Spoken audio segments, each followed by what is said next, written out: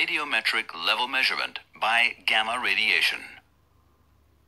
As early as 1896, Henri Becquerel experimented with uranium salts and found that these blackened a photographic plate which indicated emitted radiation. He is considered to be the discoverer of radioactivity, and to honor him, the SI unit is called becquerel.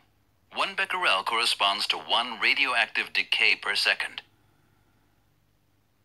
In 1897, Marie Curie did further research on the radiation of uranium compounds and coined the word radioactive. To honor her, the activity measurement unit was called Curie. Radiometric instrumentation can be used to detect continuous level, point level, or density in tanks or pipes. This is usually done by gamma radiation. Let's have a closer look how this measurement method works. As a radioactive isotope decays, radiation is emitted in form of particles or electromagnetic waves. Alpha and beta radiation are particle radiations. Gamma radiation is an electromagnetic wave.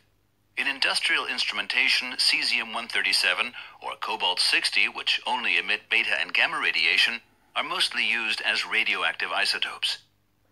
The isotope is installed in a double-walled stainless steel capsule, which shields the beta radiation completely.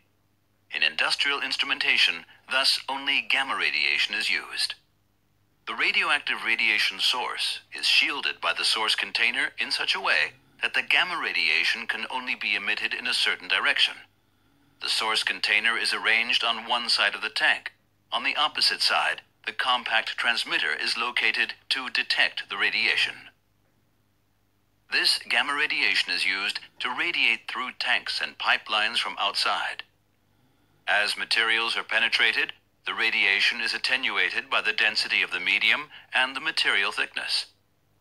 The emitted gamma radiation is detected by the compound transmitter.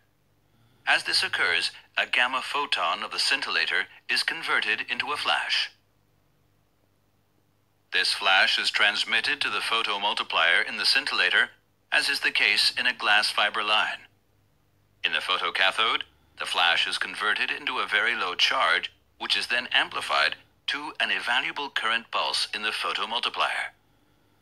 The same is then processed to become a measuring signal. The higher the level, or the higher the density, the more radiation is absorbed by the medium, whereby the radiation is reduced at the detector and converted into a corresponding measured value.